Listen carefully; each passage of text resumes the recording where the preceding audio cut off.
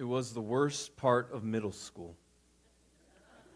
And if you've ever been to middle school, that's saying something. My parents made me take band for 2 years. No. My grandfather played the trumpet, and so guess what I got to play? The trumpet. Name one famous trumpeter other than Chris Botti and Scott Thomas. Go. That's what I thought. That's what I thought. For those of you who love jazz, you know somebody none of us know. All right, that's fine. No part of me wanted anything to do with band. And so it was a constant battle. But I can tell you there was one day I had fun in band. And that's because we had a substitute teacher. Now, if there has ever been a class you should not have a substitute teacher for, it is band. And the vast majority of people decided it'd be fun to change instruments. Now, again, I played the trumpet. And as much as I love causing trouble, I also love not sharing my germs with people I don't know that well. And so I had my mouthpiece, and I was more than happy just to slide that. I don't even know what it's called, but there's some way to tune a trumpet, and you slide it in and out a little bit. Again, I was only in for 2 years. I really didn't care whether or not I was playing in tune or not. I can get you through from about C to G, and then we're done. But what I decided was I would just untune but the vast majority of the band, we had tuba players sitting in clarinet chairs, and they had clarinets they were holding, and we had trombone players playing flute. It was an incredible disaster, and it was so much fun. It was glorious. The look on the substitute teacher's face, she didn't have a clue what was going on. She just thought, oh, it's a middle school band, which again, if you've ever heard apologies to any of you who are in middle school band right now, but if you've ever heard a regular middle school band play, it sounds like an atrocity. So really, she didn't know how far off this was, but it was absolutely brutal. And she was up there waving her arms. She didn't know the difference between 4/4 time and 3/4 time. It was an absolute disaster, and it was so much fun to be a part of. As we just were awful for a day, and that was a lot of fun. But what we saw that day is it was very clear to me there's just some areas that you should never have a substitute teacher. Why? Because teachers should know what they're talking about. They should know what they're doing a little bit. And so when you bring in a substitute teacher who's just there to get the check at the end of the day and doesn't have any music background, she has no idea what's going on. And yet when we look at the world around us right now, what we see is we see a lot of people who have no idea what's going on. And that's somewhat dangerous.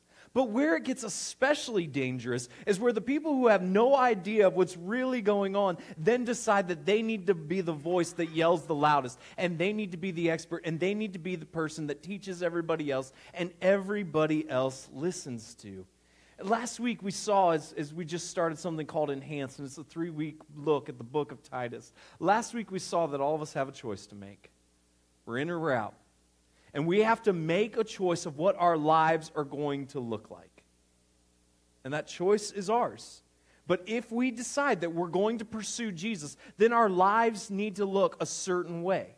That indicates that we've made the choice to follow Jesus. And yet, if we make the choice that we're not going to pursue Jesus, then our lives are going to look a very different way than when our lives look as we have pursued Jesus. And yet, as we look at our culture, oftentimes the people who want to yell the loudest and tell everybody else to model their lives after them and to look at me are the people who've got it wrong. And so that is the foundation, and we're going to continue looking at the book of Titus today. You can follow along in your Bible apps on your phones or your tablets. Otherwise, you can follow along on the screens as we pick up in Titus 2, verse 1, where we read this. But as for you, teach what accords with sound doctrine. But as for you, teach what accords with sound doctrine.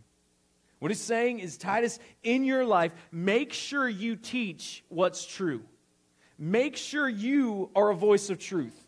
Make sure that you have it all together, and make sure then that you go out and you proclaim that which is true. And now we're going to see some practical steps in this. Older men are to be sober-minded. They're to be dignified. They're to be self-controlled, sound in faith, in love and in steadfastness. Older men, you be sober-minded. Be sober-minded. Carry yourself in a dignified manner. Be a person that is full of self-control. That you are sound in faith, in love, and in steadfastness. Basically, what he's saying is make sure, gentlemen, as you mature, as you get older, make sure that you are an individual who is grounded and consistent. Make sure that your life is one that when people look at you, and we saw last week what everybody should aspire to be, and that list is available online if you missed last week. But we saw the list that everybody's supposed to aspire to be. And as you get older, as you've matured, as you've worked through this process, as you've made the decision to follow Jesus, and now you've become more like Jesus, make sure your life is one that is defined with consistency, and make sure that you are a grounded individual. This is the test. This is the test. That as you grow, as you mature, gentlemen, make sure that you set the standard and that you are an individual who is grounded and there is a level of consistency about you. Older women, likewise, are to be reverent in behavior, not slanderers or slaves to much wine. They are to teach what is good. Older women, likewise, make sure that your behavior is reverent, that you're not out gossiping and slandering other people, and that you're not a drunkard, that you're not a slave to too much wine. Watch how you act. Don't slander people or get drunk. What's it all boiled down to? Set a good example. Set a good example. As you grow and as you mature, you realize that some things that were really cool when you were 18, 19, 20, 21, they're not as cool anymore. And that's okay. That's part of the maturing process. You grow and you understand this. You have a different perspective. We have all seen the guy. We've all seen the guy who's 60 going on 16. And it's a tragedy. It's a tragedy. And we've all seen the lady who's 60 going on 17. And you're like, no, just stop. It's not working for you. It didn't work for you back then. It's definitely not working for you now. Watch how you act and set a good example. And this doesn't mean that as you get older and as you become more mature, that you have to be a boring individual who never has any fun and that you have to sit at home and watch Lawrence Welk reruns every Saturday night. All right? We're not saying that this is what your life has to look like. And I know for those of you who love Lawrence Welk, I'll get the email tomorrow. That's fine. I'm sure you'll have a lovely time in Branson in a couple weeks, and that'll be great, and it'll be a fun time. And I don't begrudge you, okay? But I'm not sitting down and watching polka for an hour and a half. That's just not me. Just not me. And that's okay if that's your thing. We can have different things. But it doesn't mean that everybody's life has to look like this. But what it does mean is that our lives should be pictures of consistency, that we should be grounded. It does mean that we've left behind the slandering of other people, the gossiping, that we're not getting drunk anymore, and that when you look at our lives, we are a picture and a good example to other people. That's the call. That's what people who make the decision to follow Jesus, that's what our lives have to look like. And what's the result of this? And so, train the young women to love their husbands and children, to be self-controlled, pure, working at home, kind, and submissive to their own husbands, that the word of God may not be reviled. Likewise, urge the younger men to be self-controlled. So what we have here is this beautiful pattern that needs to exist.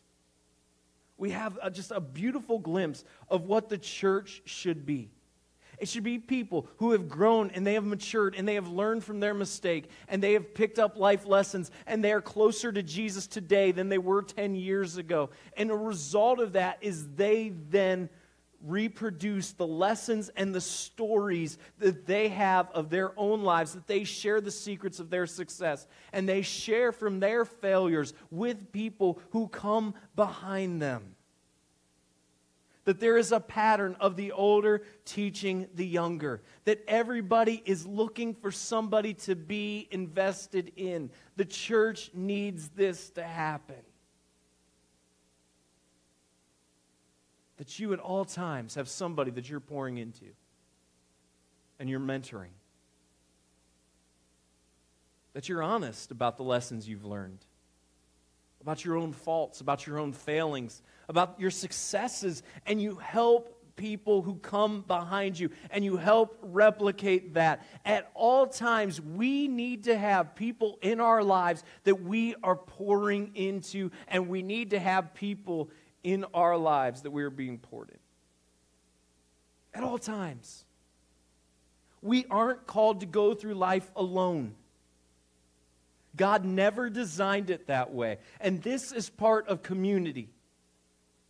That we would come alongside one another and we would celebrate each other and we would push one another more and more to be like Jesus. That is what we are all about here at Lakeside.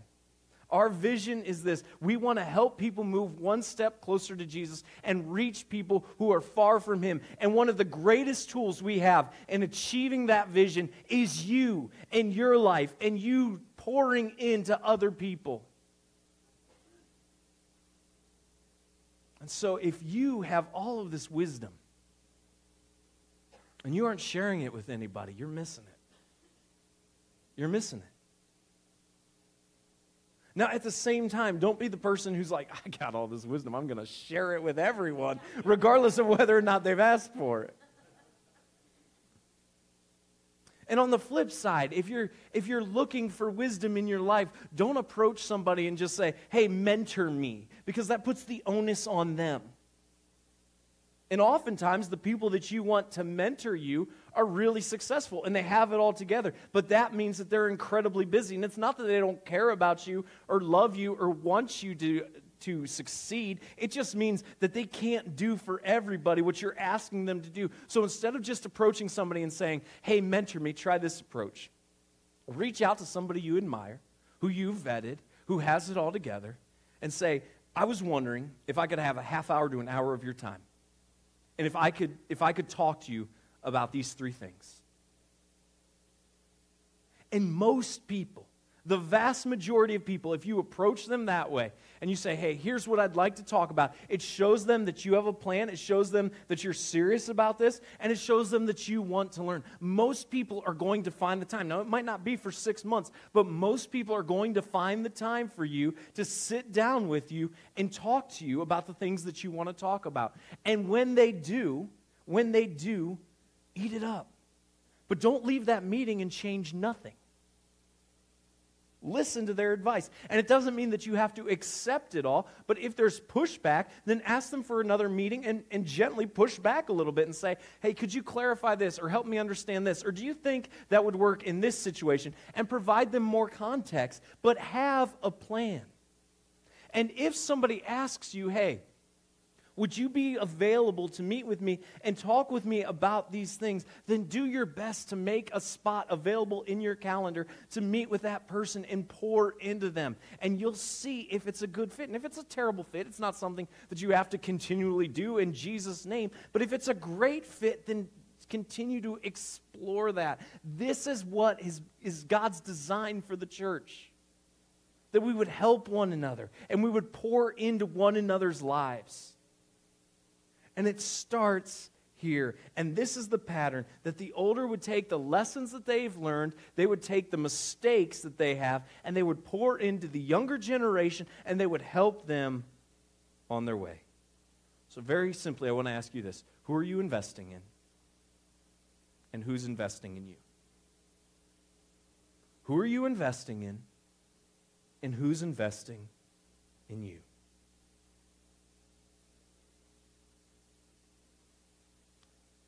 We here at Lakeside, we see the need for this. We see the importance for it. And so if there's any way that we can help you facilitate these relationships, if there's any way that we can help you facilitate this mentoring aspect, then please reach out to us and let us know, and we'll do anything we can to help facilitate that. If you need a place to meet, if you need to be pointed in a direction, let us know, and we will do our best to help facilitate that. But I also just want to say that one of the things, and just highlight, one of our passions here at Lakeside is that this is going to be modeled in every aspect of our ministry. In every aspect of our ministry. this is going to be modeled.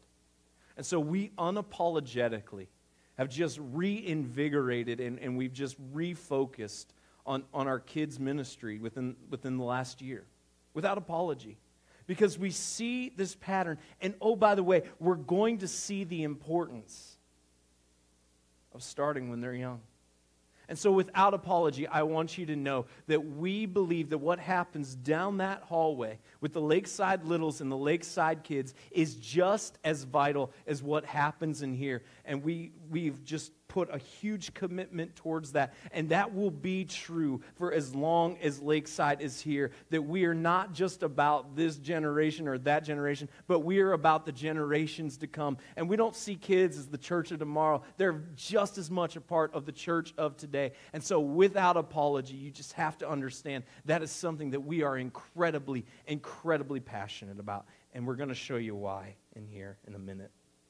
Show yourself in all respects to be a model of good works. And in your teaching, show integrity, dignity, and sound speech that cannot be condemned, so that an opponent may be put to shame, having nothing evil to say about us. Listen, you need to shine. You need to shine so that when you're attacked, your critics don't have anything of substance to offer. You're going to be attacked. You're going to face criticism. Listen to me, especially for those of you in middle school and high school and in college right now, not everyone is going to love you. And you have to understand that's okay. Not everyone is going to love you. And you've got it so hard right now. You have it harder than, I believe, than any generation that has come before you. With the explosion of social media, it's a disaster right now. And I'm not saying don't be on social media, but I'm just saying just be so careful. Be so careful, because what it does is it invites criticism for you 24 hours a day, 7 days a week. It highlights everything. And so when I went to middle school, or when I went to high school, if somebody tripped in the cafeteria and they spilled their food all over the floor, it was still funny. It was funny. And you're like, whew, thankfully I wasn't that guy. I mean, you're going through puberty, you don't have full control of your body, you're awkward, it's an awkward stage. We've all been there, got it, and you're just like, whew, dodged a bullet that today it wasn't me that fell. But nowadays, you trip in the cafeteria, somebody's already recorded it, and it's on Snapchat. And then it's on Instagram on the story feature. But then somebody screen caps that, and then they post it to YouTube where it lives forever. And then you get to relive falling in the cafeteria 24 hours a day, 7 days a week. And all of a sudden your mistakes are magnified. What people used to do to propose to somebody, to spend the rest of their lives with them, You've got these poor schlups doing every time they ask a girl to prom. Listen, guys, you want to ask a girl to prom, go get her a flower. If you're feeling good, go get her a bouquet. Go to her house, ring the doorbell, say, hey, I like talking to you. I think you're cute. I think we'd have a lot of fun if you went to prom with me. Will you go to prom with me? Hand her the flowers. Get her answer, you leave. You don't put on a fireworks show, all right? You don't get a tattoo, because you're going to break up 6 weeks later anyhow. Listen, this is just Uncle Brian talking, all right? Start small and have somewhere to go. Because if you're doing all this, if it costs you $1,000 to ask a girl to go to prom, good luck going from there, buddy, all right? Good luck. How are you going to ask her to marry you? You're going to rent a private jet and fly her to Paris and then good luck with the hunt? See, there's nowhere to go. There's nowhere to go. And all of this, it's a competition now. It's got to be on social. No, forget all that. You get her a flower. If you're feeling generous, a bouquet. You walk up to the house. You say, will you go to prom? If she says no, it's her loss. Ladies, if a guy asks you to go to prom and you don't want to go to prom with him, tell him no. Don't go to prom with him. All right? But forget all of this nonsense. And then, oh my, if a relationship ends, it's all over social media. Listen to me. never, ever, ever respond on social media when a relationship ends. It may feel good in a moment. It will never end well. Listen, not everyone's going to love you. You're going to make some mistakes. You're going to face criticism in this world, especially in this world. And there's now video of every mistake that everyone makes. So do your best to live a life that shines. And you don't give people a single inch. That when your critics come to attack you, and they will, that they've got nothing of substance to offer. And that they are seen as petty and ridiculous. Don't give in to the game. You make sure that you shine in your life. Show yourself in all respects to be a model of good works. That your life models good works. And in your teaching, when you do teach, you show integrity. That you are a person that people can actually look at and feel confident. Not that you're perfect, because none of us are, but that when people look at your life, they feel good about it and they see that you're not a hypocrite, but you really do practice what you preach. That you are a person who is dignified and that you watch your words and you watch what you say. Bondservants are to be submissive to their own masters in everything. They are to be well-pleasing, not argumentative, not pilfering, but showing all good faith, so that in everything they may adorn the doctrine of God our Savior. When you get a job, listen to your boss. When you get a job, listen to your boss. Don't argue. Don't steal. And if you do that, you will be a model employee. When you get a job, don't argue with your boss. Listen to your boss. Do what they ask you to do. Don't argue with them and with all of your coworkers. Stay above the fray. Don't get caught up in the office drama. Let everybody else be catty. You be kind to all. And don't steal. And if you do those three things, you will set yourself out in the workforce. It sounds ridiculous. It sounds like, well, that's just common sense. And it is, but unfortunately, it isn't. Why is this important? Not just because you'll be a model employee, but because, remember, you choose Jesus. And this is so countercultural that people will see Jesus in you listening to your boss. They will see Jesus in you staying above the fray and being kind to all your coworkers. And they will see Jesus in you not stealing. Now, some of you might find yourself in a horrible work environment. And in years past, where maybe you felt like you had to stay with that, the economy right now is in such a state that there's really no excuse or really no reason for you to stay stuck. And I understand that there are some specialized areas, and this isn't true across the board. But for the vast majority of you, if you feel like you're going to a job you hate, you just need to find a different job. And if you're being asked to do things that go against your beliefs, quit your job and find a place where you can go and that doesn't ask you to compromise on the things that you believe. And those places are out there. And when you find those places, listen to your boss, be kind to everybody, and don't steal. And you'll set yourself above board. Why? So you can point them to Jesus. For the grace of God has appeared, bringing salvation for all people, training us to renounce ungodliness and worldly passions, and to live self-controlled, upright, and godly lives in the present age, waiting for our blessed hope, the appearing of the glory of our great God and Savior, Jesus Christ, who gave himself for us to redeem us from all lawlessness and to purify for himself a people for his own possession who are zealous for good works. Why does all this matter? Because of the work of God.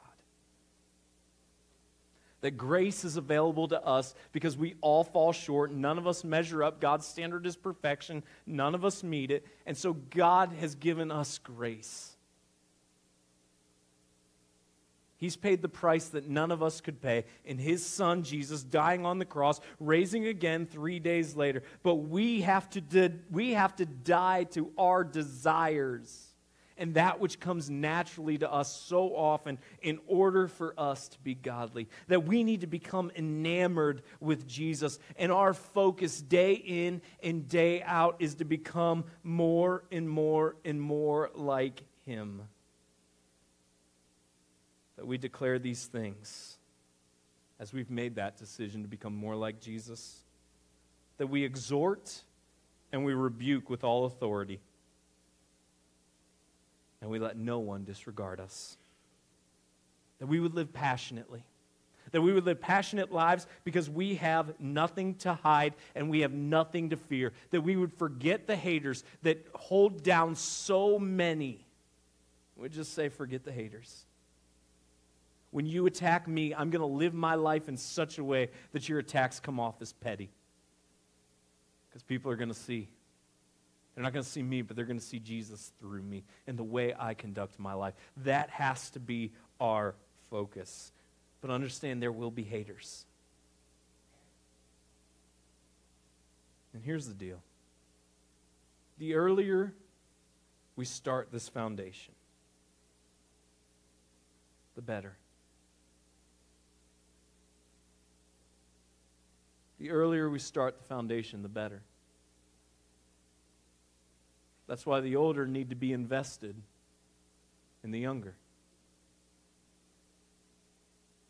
Because the earlier we can start building these ideas and pointing people to Jesus, the more time we have to become like Jesus and the greater impact we will have.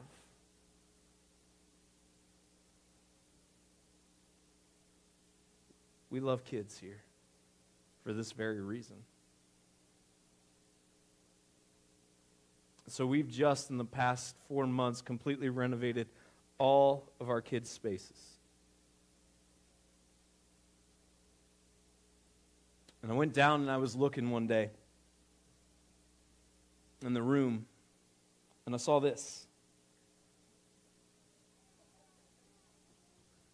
And it's a chair. It's a plastic chair. And it's fine. But you know, in our culture, in our society, a lot of times, what we hear is, it's kids. It's fine. And I want you to know at Lakeside, we're going to change the inflection. It's not going to be, it's kids, it's fine, because what that conveys is, it doesn't really matter. It's all right.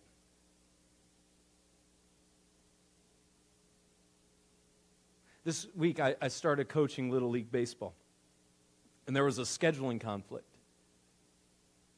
And so for the first practice of our season, I watched as 24 little boys who were playing Little League, some for the first time, who are 6 to 8 years old, I watched as they had to have their first practice out behind, if they didn't get to practice on a field. They got to practice in some grass behind a field. Why? It's kids. It's fine. No. We're going to change the inflection. And at Lakeside, it's going to be, it's fine. They're kids. It's fine. They're kids. I don't want to sit in this.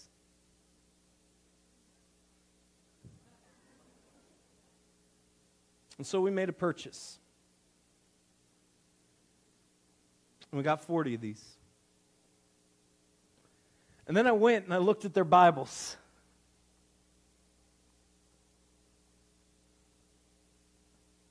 And there was some writing in some of them. And there were some pages that were ripped. Because that's what happens when you give kids books.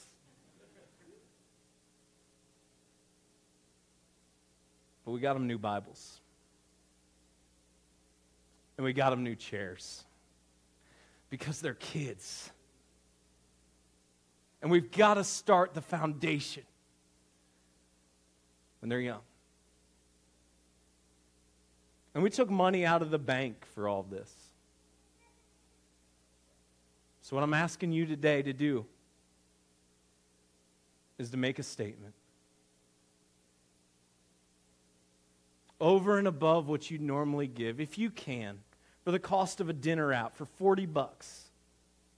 And I know for some people that's cost prohibitive, and that's fine. But if you can, for the cost of one dinner out for $40, we can make a statement today through a chair and through 2 new Bibles for the Lakeside Littles and the Lakeside Kids Room that just say, we believe that kids matter here at Lakeside.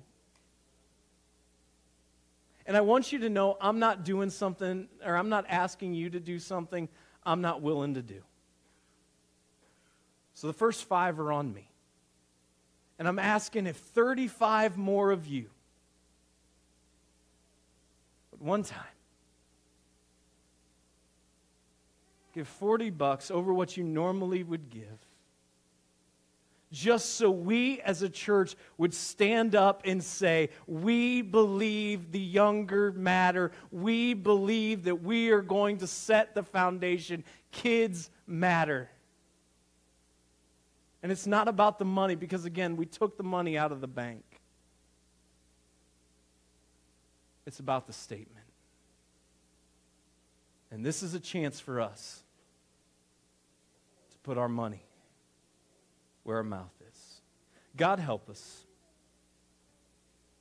God help us set a foundation.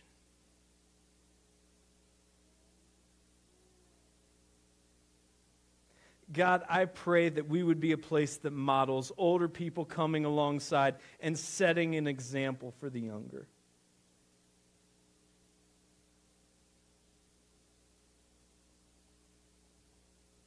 I pray, God, that we would set that foundation.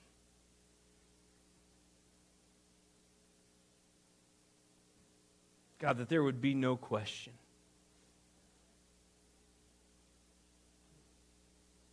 So, Lord, I pray that our lives would just look more and more like you.